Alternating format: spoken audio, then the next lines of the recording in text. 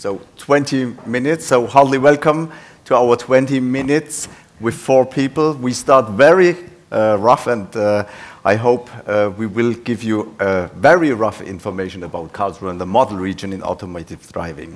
As a commissioner for economic development and the coordinator of a smart city initiative here in Karlsruhe related to the business models, I'm very glad to have 3 partners here on the stage. And I think they are relevant and very important for the new mobility models here in Karlsruhe and the technology regions. We start with Professor Zöllner, Research Center for Information Technology, FZI. And my first question, the Karlsruhe technology region has been selected to become a model region here in Germany for this topic of automotive driving. Your institute is playing, I think, a very leading role in the execution of this model region. So could you briefly describe the vision of this project, the partners involved, so it's a high vision here, and all the stakeholders, and perhaps the effects of the smarter city Karlsruhe or an innovative technology region Karlsruhe? Yes. So we already saw some very impressive photos from the history. Since that time, a lot of things happened here in Karlsruhe. So we have to know that we have here very strong research in terms of autonomous driving, e-mobility. We are here the region rated as top 4, I guess, of IT. So here, 2 worlds come together, IT and automotive, for instance, or mobility. With this background, we started some bigger projects. One of these projects is the so-called profile region mobility systems, where all the research institutions here in Karlsruhe come together to develop, of course, new technology for autonomous driving, for e-mobility, for other mobility systems. This is the one project, and the other one is based on the big industry also and research here in Baden-Württemberg. We thought about what is the future of autonomous driving, what do we have to do in the future to bring this on the street. And the idea was born to create test regions for autonomous driving. There was a small competition here in Baden-Württemberg. We were selected as winner because we had the best concept. What does that mean? We're going to change in the next 12 to 18 months Karlsruhe a little bit.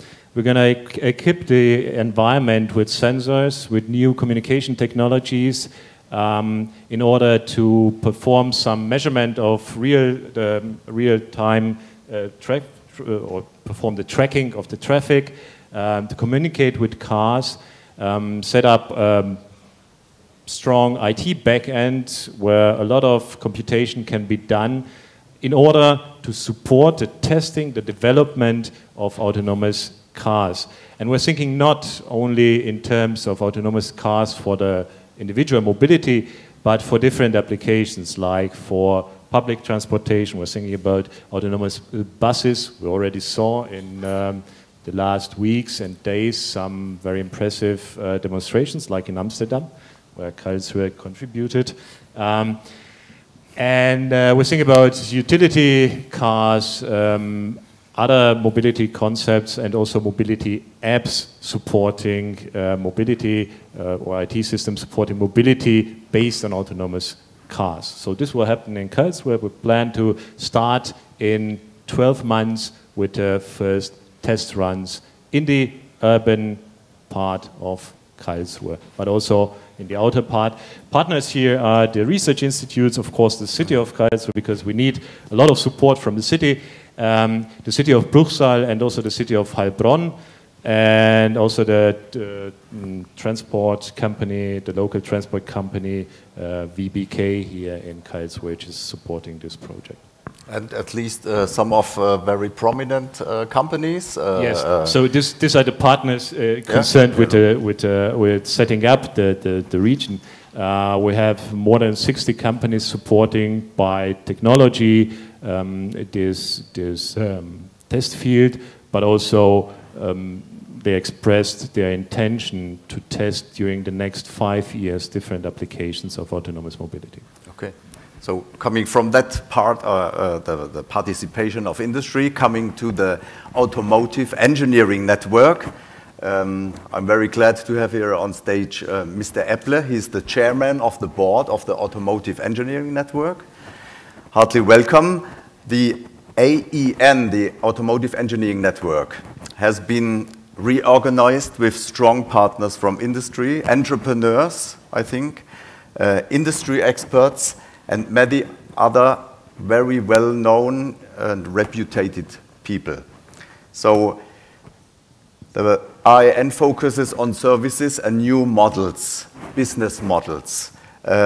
Please describe the new positioning of an automotive engineering network, referring even to projects like the Automotive Thriving.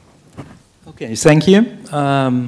Yes, let's start to look at the innovation process. So we start with the fundamental research and with applied research that you're doing mainly, and then comes up the innovation process in deeper parts. So let's say we have this visibility study, we have a prototype, we have the launching of a project like you in 2018. So maybe this is a big point for you.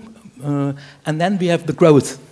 Unfortunately, a lot of innovations die between applied studies and the innovation part, the introduction of the product. This is what we're calling the valley of death. So what we want to do is to overcome this valley of death. So, and we want to build up a bridge between these steps. So what do you think? It's a nice story. How do you measure this? How do you organize this? Okay, what we want to do is we go deeply to all the people who are in our area. Let's say we're looking what can the research departments do, what can they do better than others, or we do going to the companies and say what are the competencies of these companies. And what we are interested in is not the 2030 vision, all cars are driving autonomous. This is not what we're searching for. What we're searching for is what can we do 2017? Which small step that we can do in next year. So and we're searching people, companies, research departments, entrepreneurs, which develop a roadmap for autonomous driving in our region with small step, which the people can see. This is the change from Karlsruhe. Okay, thank you. So third, but last not least, here on stage, Mr. Lategahn. We talk about involvement of entrepreneurs. We talked about involvement of the real big industry companies, but we talk even in the involvement in such projects of young entrepreneurs or young companies. So Mr. Lategahn is founder entrepreneur and founder of the company Atlatec. So we learn together all today on stage something about what is an idea. Everything works now on that. My question, innovation and visibility are the core topics now of the new festival, Code N. Could you share with us your idea as an innovative, as a young company, as an entrepreneur, and please tell us something about your involvement in the project, in this model, in this pilot project of Karlsruhe and the technology region.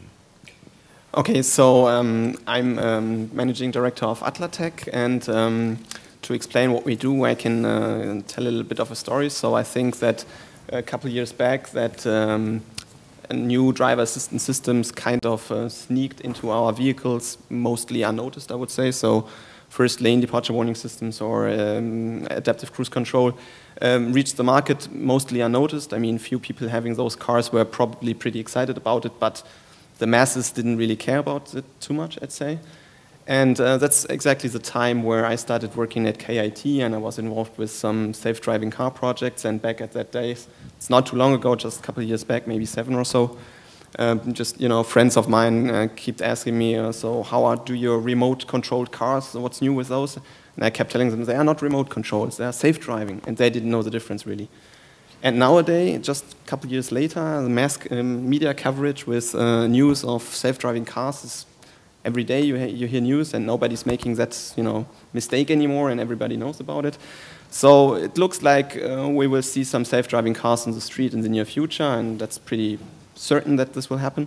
So I think German industry and worldwide industry is doing a really great job of pushing that technology forward. So I think we can be very excited about this.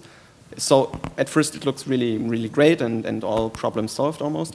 But a few challenges, of course, remain. And one is that once the system gets more and more complex, and undoubtedly a self-driving car is an extremely complex system, so many different subsystems working in interactions and whatnot, need to be tested very thoroughly. So back in the days, it was sufficient to drive, let's say, 100,000 kilometers with a prototype to see if everything is working. But that's nothing by today's standards, so you need more and more and more testing kilometers. And this is really a challenge. I mean, how do you want to do this, especially if you have a start of production in a few years from now? I mean, it's very difficult to do. And we as Atlatec we want to contribute to that problem and offer one solution. Of course, we cannot solve all the problems at once, but we can just be a small piece to this bigger puzzle. But we developed a sensor box, which you can very easily attach to your car and then record data of the environment, which you can then thereafter use to validate and test those safe-driving cars. So we developed testing solution for safe-driving cars. That's what we do. And this fits in really nicely with this test region, because once you have that 3D model of the environment, which you can then create very easily with our box and our software that we create, you can also use this three-dimensional representation to derive very highly precise map data from that. So there's also large map vendors which do these kind of things, like TomTom and Here and others. But with our system, you're very flexible. You can create those maps all yourself. And that fits in very nicely with the test region. So because self-driving cars, at least all those projects that I have ever been involved with, do require these very high precise map structures for autonomy. So we are very, very glad, of course, to be able to be part of this test region. And we are happy to contribute to the test region and provide the map data for that. I think it's a good message from Karlsruhe and the technology region.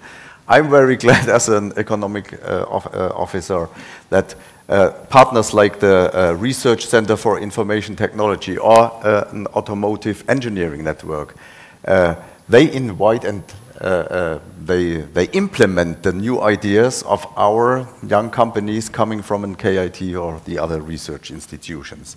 So we have now left 7 minutes. Last question on this round table, but perhaps and then open for question from the audience. We are glad to have here, I think, 150, 160 participants here. Very welcome here to the innovation stage. If you, Mr.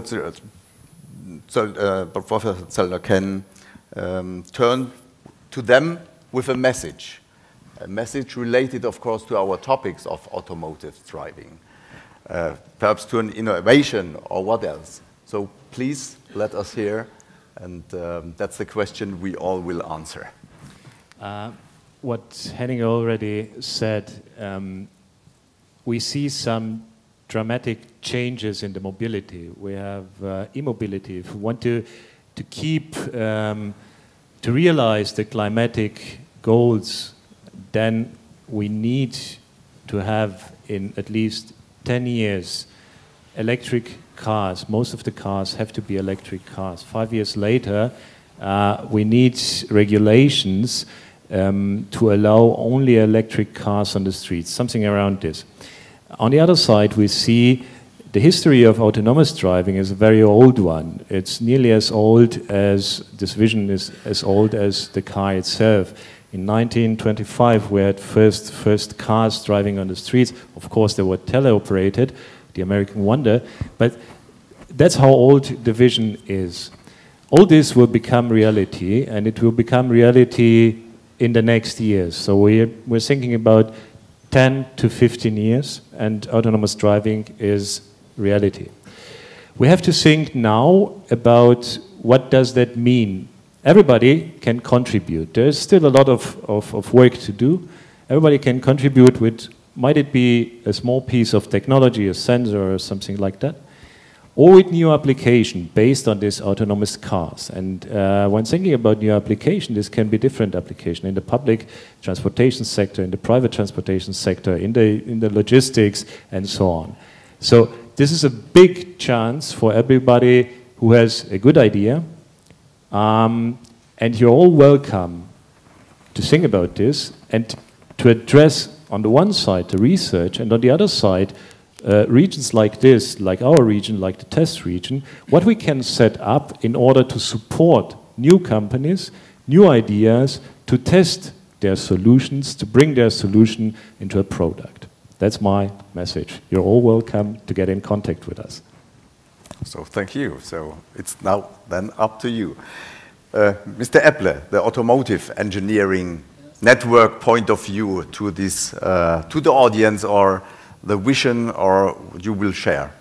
Okay, this is quite the same, but you don't have to look at the car, only the car. You have to look to the whole ecosystem. Okay, so there's much more than engineering with the car with sensors or something like this. It is a complex problem, a real complex problem. Therefore, we need complex solutions. Only complex solution can solve complex problems. So what we need is support from different kind of companies, IT companies, everything, infrastructure companies, to look that we have a connection between red traffic lights and the cars, and so on and so on. So we need communication and. What we want to do is this, what I call these small steps, this small innovation, which brings us further, and we can test it in our region. This is what we have. This is what we can bring it to you. We can test it in our region. So this is what I say. Okay, in that case, I think the role of a city like the city of Karlsruhe with a mindset of a smarter city. So I think we have even to implement our experts, but we need at least the interface with companies like Atlatec. So your point of view. 2 minutes left. Perfect timing. Perfect. Yeah, so I think we can all be very glad here in Germany and here in Baden-Württemberg, and now in particular here in Karlsruhe, to have that test region, because this is a great place and a great project to join forces of different institutes, different large players in the field, like all the big ones here in Baden-Württemberg. Also, small startups like ours can all work together and really make a difference, because I think it will make a difference, in my opinion, and let there be no doubt. I mean, there are new, let's say, new market players entering the market now, which come from a different background. So I'm really happy that here we are giving the chance to really join forces and solve those challenges which are ahead of us. And yeah, I think we can all stay tuned and be interested in what's coming up. I think it will be wildly exciting. So as we tried to communicate to you that I think there's a real openness. I think we communicated to you that even in Karlsruhe there is a lot of expertise and know-how in that field, but at least we need other partners' know-how, even from the international side or other companies who join that. So be ready to meet these people. I have left 1 minute, so is there a question from the audience, perhaps, to the podium? If not, we are still real cut in time. Yes, I have a message, another message. Another message, okay. You know, we want to grow. So I close now the door, and you only come out of the room if you join the IN. Okay, so that's what we have to do. Okay, so what we want to do is to go to the people, to all the companies, to the people. So thank you very much.